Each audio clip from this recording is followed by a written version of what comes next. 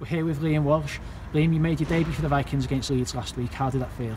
Yeah, I was buzzing about it. I wasn't expecting it at first, but when I got the call that I was going to be in the squad, I was chuffed. How did that happen? So talk us through what that was like. Well, it was like a couple of days before the game.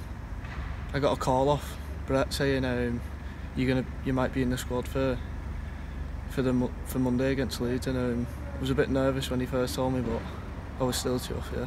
And you've put years of hard work into representing the club, so it must have been an amazing feeling to walk out on the field. Yeah, it was, especially at a place like Headingley with a big crowd like that.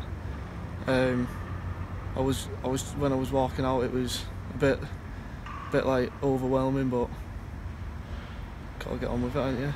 And obviously you made your debut with Owen. Was that good that like you had a teammate who you could make your debut with at the same time?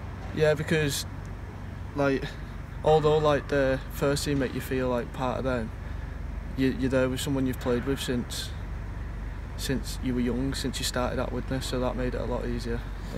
And we're really seeing the impact of our academy at the moment. You know, lots of our first team players have come through the academy ranks, and this year we've had Danny make his debut, Keenan was in the 19-man.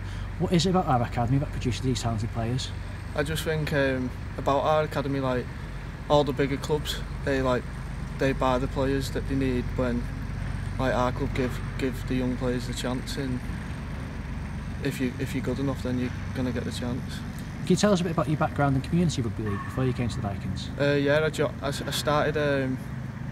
started playing football at first, and then I joined Hornets at rugby just to try it out, and then from there I just loved it ever since then. I bet your old coaching team are really proud of you making your debut. Yeah, and a few of them have spoke to me and said well done and that, and a few lads that I used to play with as well. Yeah. And you've had a brilliant journey in terms of the youth ranks. Not only have you represented the Vikings, but you've also had international experience.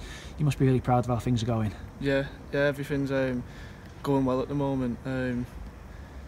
Everything that I could hope for made me debut, and that's all I've really wanted to do since I was little. And what are your hopes for the season ahead?